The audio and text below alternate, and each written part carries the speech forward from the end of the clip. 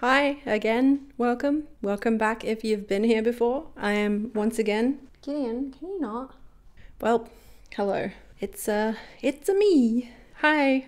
It's a me again. I don't know why I keep saying it like that. Welcome back if you've been here before. I am once again Lilliputian Hitcher. So this is the part 2 of a 2-part video, obviously. And the first one, I would recommend you watch that one first. I will briefly state again, these topics may kind of tread into trigger warning territory as far as R-word topics, misogyny, transphobia, the medicalization of intersex people, and just general bigotry. Forewarning, we are going to be talking about some more mythology. And as I said in my previous video, mythology as we know it, as what is published, it was interpreted and translated by white Christian men. So this video is obviously the part 2, so we're going to be talking about gender in mythology here. I have a bit of a preamble for this section, so I'm just going to quickly go over that first. So trans, gender fluid, non-binary, genderqueer, etc. and intersex gods, goddesses and deities were actually pretty common, like far more common than you would think in a lot of mythology. So along with this general disclaimer, I just want to highlight again that there may be phrasing or words that come from the historical interpretation that aren't relevant in ways of discussing our modern understandings of it. So this will come into when we discuss things like third gender, spirit, or referencing intersex people. So I just want to quickly state that I don't agree with the term third gender because I think gender is limitless. There is no number of gender. The gender spectrum is a spectrum. So I will be using words like third gender and feminine and masculine spirit because that's what is written in the interpretations. But just know that I don't agree with those terms per se, but they help in the context of these myths. Before we even crack into the myths, I have to do a bit of a biology lesson with you all right now, a little bit of a history and biology mixed together. So let's quickly talk about the medicalization of sex. Yay, fun. Sexual variation. It is something that has existed among fish, reptiles, mammals, and even humans. Unfortunately, the time we discovered sexual variation was in the period known as the Age of Enlightenment. So the Age of Enlightenment gave civilization heaps of nice things, like ways to figure out how to not die of common illnesses and to understand the organs inside of our body. And there was a revival of classical philosophy. Obviously, philosophy was a huge thing in ancient Greece and ancient Rome, and then we went into our Chad years in the Middle Ages and just kind of like books are for nerds. It came back around and now books are cool again and thinking is cool again. So that's the Age of Enlightenment there. Unfortunately, in the Age of Enlightenment, because philosophers were like basically giving meaning to everything, we have a theory that was proposed. It's an anthropology theory known as the science of man. It's not so much biology as far as a philosophical interpretation of what a human is, I guess, is the best way to say it. And from the science of man, we had a theory called enlightened fundamentalism. So basically, in a very simple way, enlightened fundamentalism was like, I had a hypothesis, I thought about it, I wrote my arguments down, and I have found a way that they are to be true and right and absolute. And so this was one of those things where a philosopher said that there are only men and women, and this is what defines a man and this is what defines a woman. So prior to that, gender in society has always been observable. Obviously, like the difference between the sexes is observable, but it hadn't really been defined on paper until the Age of Enlightenment.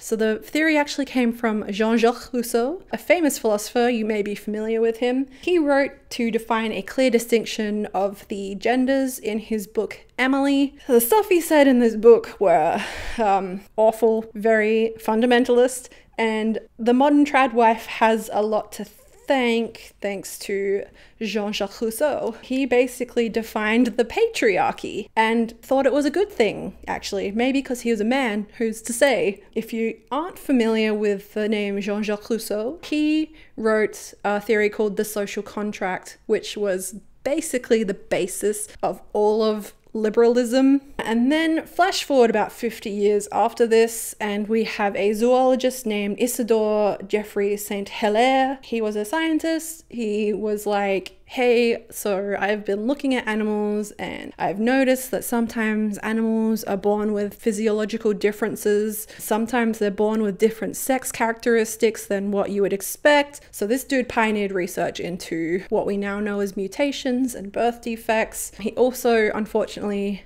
was the scientist to discover intersex. Because of his field and his specialty, he classed being born intersex as a mutation/birth defect. Flash forward about 100 years, and this theory has now affected the medical system essentially. So in the 1930s was around the time doctors started introducing medical intervention to intersex children, i.e. mutilating their genitals without their consent. Yeah, that kind of became a part of normal medical treatment for intersex children. So now we are left with what we consider congenital disorders, and I just want to elaborate that congenital just means you were born with it. It doesn't necessarily mean bad, it's a neutral term. Because it is considered a birth defect or a mutation, it's also considered to be comorbid with health issues, but that's not necessarily the case in a lot of instances. Different intersex conditions can affect your hormones, your chromosomes, or the presence of ambiguous genitals. So with mutations, there's this concept of deleterious traits, which just means traits that will eventually kill you. And a lot of people assume that if you were intersex, you had deleterious traits. You would have some sort of health condition that would eventually kill you. That's not true though, because if we look at one of the most common intersex conditions, Klinefelter's syndrome. Yes, so Klinefelter's syndrome is a chromosomal difference. A person who has Klinefelter's syndrome is born with an extra X chromosome. So if you have done high school biology, you'll know that a female is XX and a male is XY. A person with Klinefelter syndrome is XXY. So essentially they are both. The problem with that is that when a person who has this condition is born, you don't know because the child looks male by outside observations. They're born with male genitals, you know, pee-pee and balls. Thing that makes Klinefelter different to like a biological male is that when they hit puberty, they tend to go through a female puberty where they will develop breasts. Fat distribution will be more typically feminine. They may not develop body hair. Doctors, you know, want to say that Klinefelter syndrome is dangerous for men, because there is an increased risk of breast cancer. But it's not really an increased risk of breast cancer because it's the same amount of risk as someone who was born biologically female. And the fact is, with intersex conditions, you could be intersex and not even know it because it doesn't always present in physical traits. Sometimes it's internal traits. How often do you get your chromosomes tested? It's way more common than what you would think. It's like really, really common as far as like frequency. It's as common as being born with red hair. So back to what I was saying was that gender absolutionism basically meant that hormonal or chromosomal or physical differences that deviated from the norm were defined as a disorder, an intersex disorder, and thus as a society we viewed it as wrong or not normal, which is not even close to being true. Another thing I want to acknowledge before I even crack into the myths is the fact of gender imbalance in society and patriarchy and all that kind of bullshit. I obviously stated before that it has existed longer than the current Western world. You know, like patriarchy is not a new thing, and like there wasn't a perfect utopia prior to like the westernization of the world, but yeah, like there was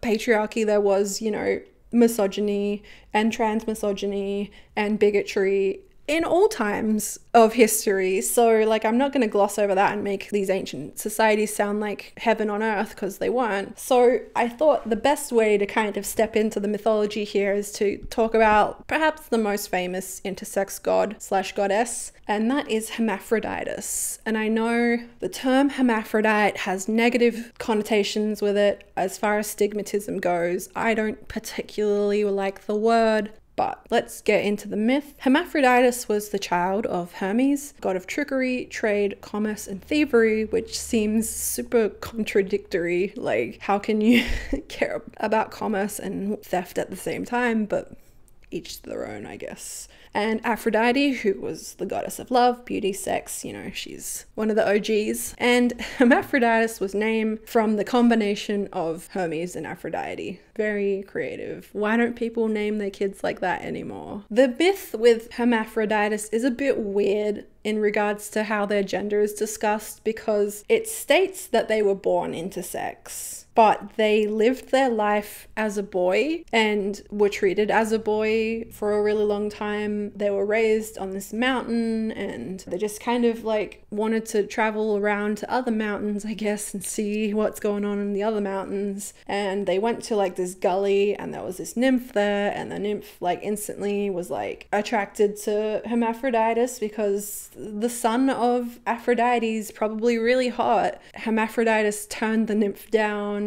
and was like, fuck off, I'm bathing or whatever. And the nymph ended up like praying to a god, it doesn't say which one, to like make them one, which is a totally normal reaction to getting rejected. This then led to Hermaphroditus being fused with this nymph, imbuing him with feminine spirit and making him or her or them neither male nor female, but also a person with both feminine and masculine spirit. So I did mention the spirit thing, but that's going to come up a lot. Funny enough, Hermaphroditus eventually becomes one of the Erotes, which is the gods of love. They're like a crew.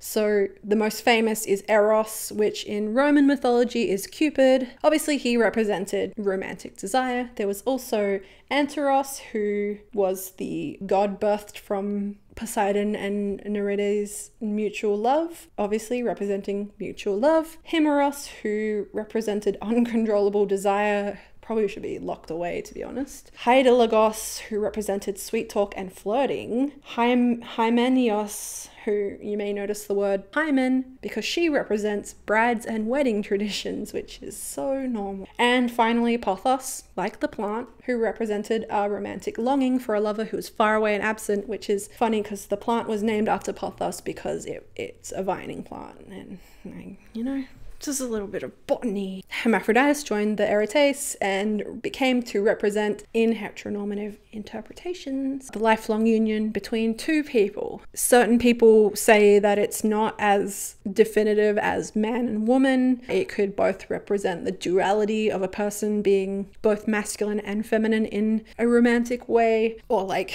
the unity between tops and bottoms. In Japanese mythology, they have what is not necessarily a god or a goddess, but they are like spirits called kami. A famous one is Inari Okami, who was a shape-shifting being who often took the form of a white fox or kitsune. So yeah, Inari Okami was like a quite like renowned worshipped deity in Japan. Like the red temple gates actually are theirs. Their like mythology doesn't really focus much on their gender, but what does stick out to me is that they often take the form of male, female. They also take the form of ambiguous genders or androgynous genders. So like people describe them as like gender fluid because they don't really stick to one gender presentation when they take human form. People often refer to them in gender neutral language as well. A famous Greek myth that involves transition is the story of Iphis. So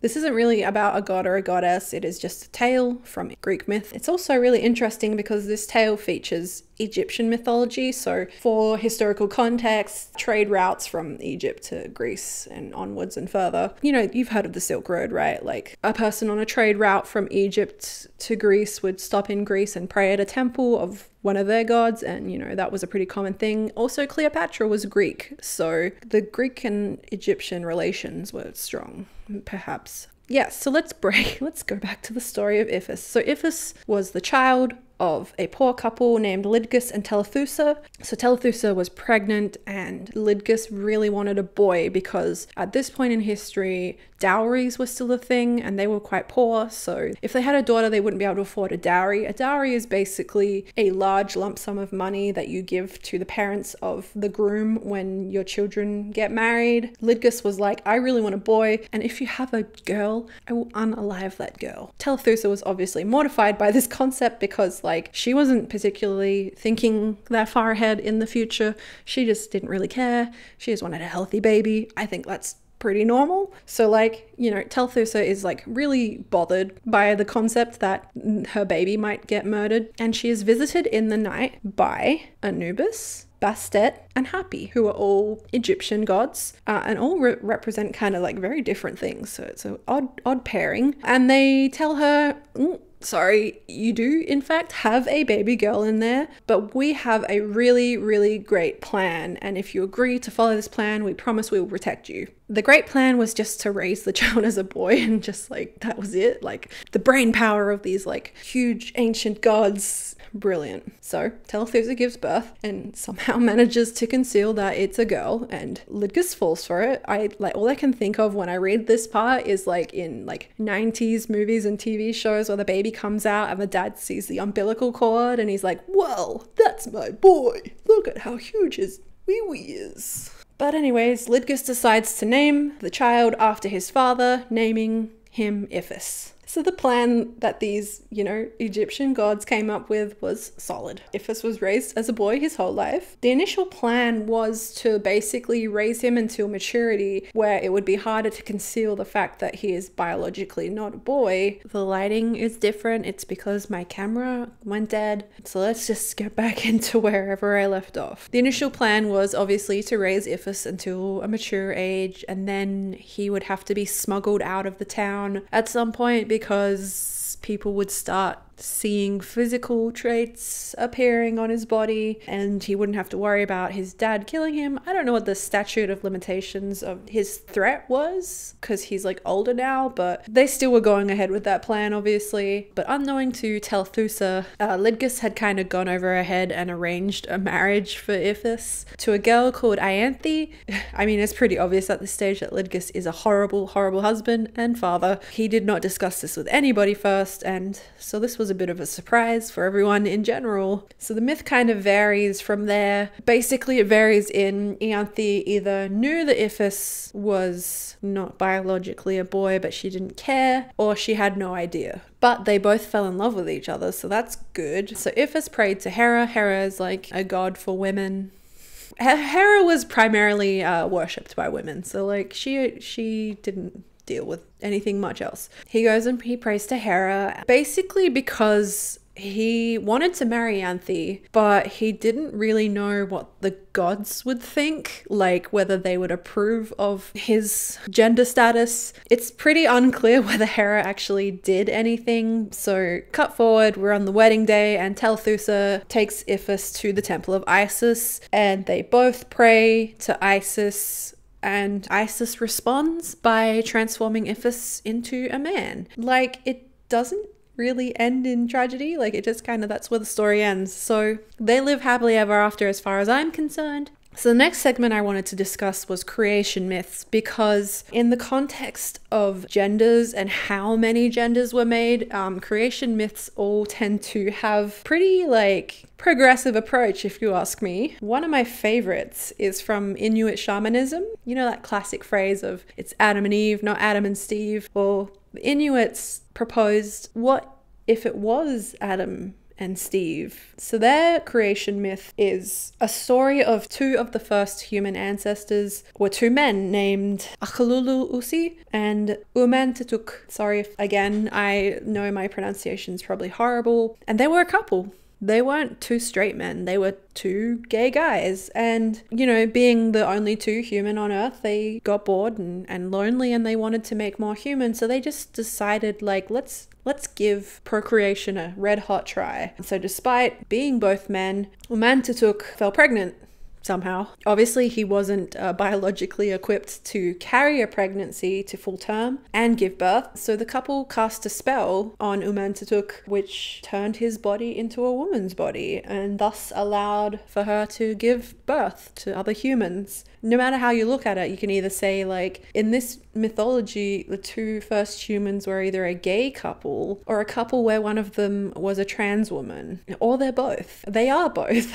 I'm going to talk about Sumerian creation myth, Sumerian being one of the regions of ancient Mesopotamia, and they had a few regions, and their myths varied depending on where you were, but the Sumerian myth of creation was actually the inspiration for the book of Genesis in the Old Testament. I'll try and keep it confusing because the myth is a little bit of a long story, so I'm going to try and speed run it, but essentially Enki was like the god who was like the boss of the other gods. His job was to delegate to the other gods. According to the myth, the gods were stretched quite thin. They had a lot to do and not enough people to do it. And Enki just kind of got fed up and put himself into a depression coma. When eventually his mother woke him up, goddess named Namu, and she woke him up and she was like, hey, if you're so stressed about this situation, what if we create something that we can outsource our labor to? And the best thing about it is that we will design them so that they can look after themselves and we don't really have to interfere at all. And so Enki obviously is like, sick, sounds good. I have like heaps of clay laying around and also heaps of blood, as some people have. And obviously this is going to have relevance down the line, just stick with me here. So Enki finds his wife Ninmah, who is also another goddess who presides over birth. There's like several goddesses in Sumerian myth who preside over birth, but Ninmah is one of them, and he explains the conversation that he had with his mother, and she's like, cool, and she and Enki's mother go off to start creating stuff. Now the thing with Ninmah that needs to be referenced here is that she's often described as being androgynous or even genderless because she is not able to carry or conceive children. And this was what would be categorized as a third gender. It's more of an umbrella term. So Enki like comes in, delegates as he does, and he's like, okay, so I'm thinking I want like a man, kind of thinking I want like a woman, and I'm thinking like maybe a third thing. Yeah, so the third gender in ancient Mesopotamian society encompassed infertile women and men, or people who just presented more androgynous or didn't really confine into like traditional gender roles of that period, and they were accepted. There wasn't like persecution of these people, they were just a part of society. And Greek mythology actually has a very similar myth with Prometheus creating man from clay, and it is said that, you know, he was alone on earth for like a really long time doing this, and he got into his experimental phase and he started doing things like giving female spirit to male bodies and male spirit to female bodies and both to bodies that aren't male or female, and just mixing up, you know, traits from certain genders on other genders, etc., etc. Like even in Greek mythology, gender variation was a thing. I wanted to touch on something that I found really interesting when doing research for this, because as I said, a lot of how we understood society, if it was colonized, it was destroyed, and we kind of fill in the gaps from like spoken word or stories. There's just not a lot of evidence to support it. There is times where we do have some sort of historical record to understand what society was like pre-colonization. Myth was more than a story in some societies. It did serve a purpose. You know, obviously I discussed in the last video about how morality was often framed around mythology. So I think I would be doing a disservice to not mention how gender played in ancient societies. So I do acknowledge that even though documentation and evidence is scarce, doesn't mean that there weren't expanded philosophies that we aren't fully able to understand, or maybe we don't have enough information on it, or maybe it's like very much just very different to what we know, because that's colonization for you. Everything must be assimilated. But there were societies who did function without like the formalities of gender binarism and heteronormativity. Like it's not inherently the natural default state. And obviously these regions and places in the world were colonized, and their beliefs were, you know, often shrugged off as like savage or barbaric, or they were pagans, or they worshipped the devil, or something along those lines. So I want to basically talk about pre-colonial Philippines.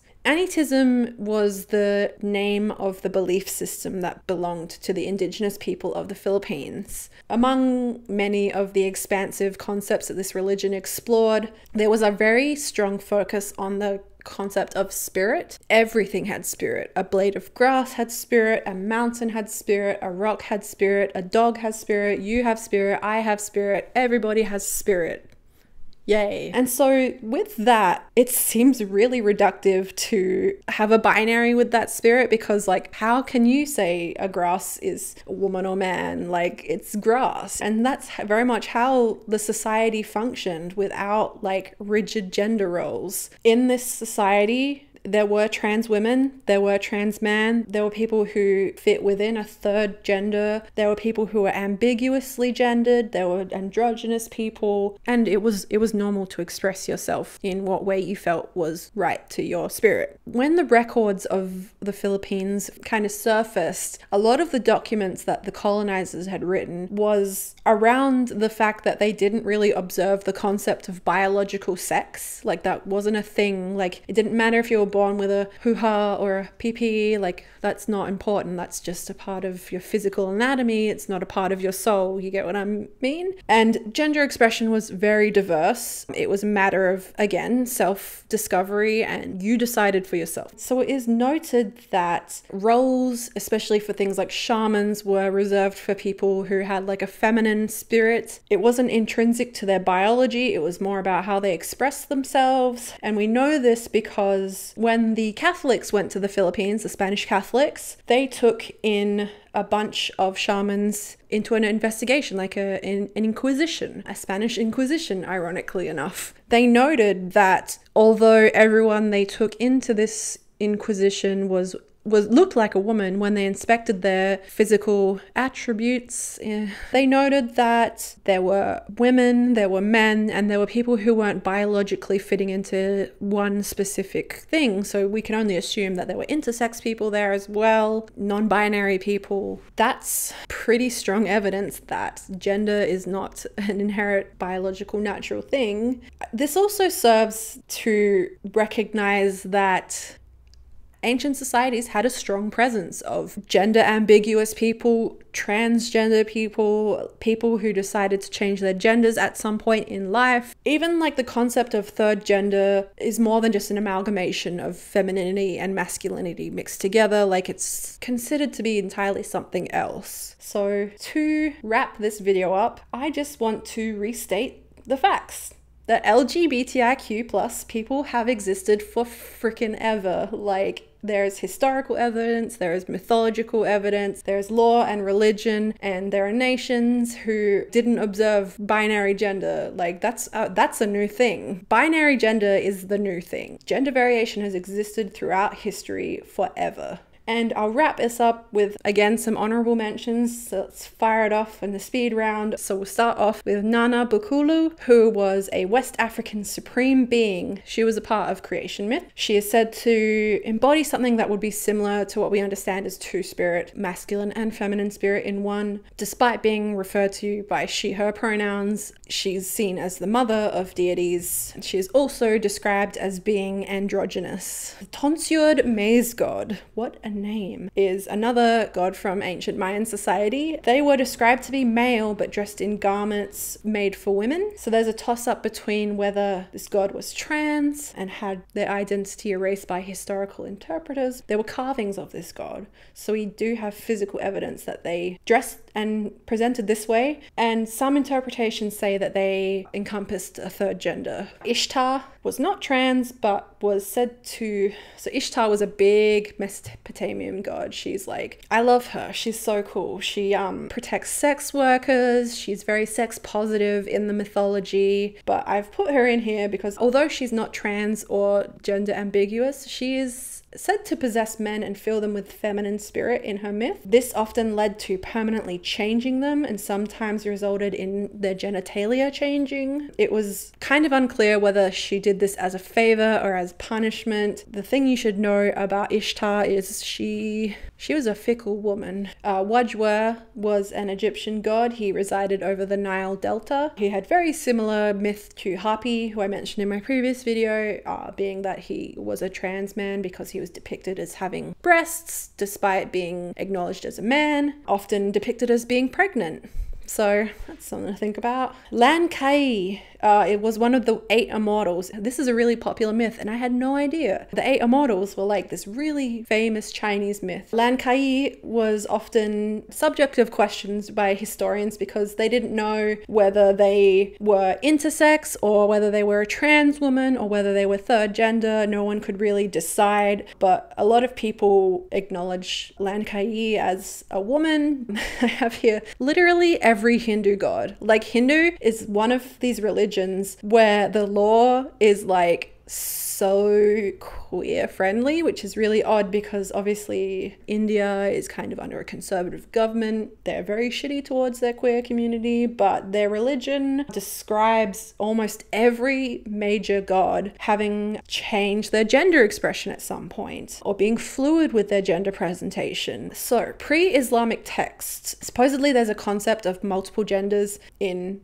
Islam, but pre the Quran. An example of this would be Al-Zahira, which was an enchanted fountain where you could bathe in it and it would change your gender. Queerness was a Greek figure who had a pretty traumatic myth, and I don't want to retell it because it's kind of horrible. He went through some sort of traumatic event and prayed to the gods to make him a man, and they did. Tiresias has kind of a wacky myth around him, and it's a little bit longer, but it's so interesting. So Tiresias was a prophet in Greece. He had the ability of clairvoyance. You know, like Greek society had these like loud and proud, kind of obnoxious, obtuse people, and he was one of them. You know, Socrates as well was one of them. And so he, you know, walking along on a stroll thinking he's top shit, and he comes along 2 snakes having some intimacy with one another. He hits them with a stick to shoo them away because they're in his way. Hera saw this and it pissed her off, and she decided to punish Tiresias by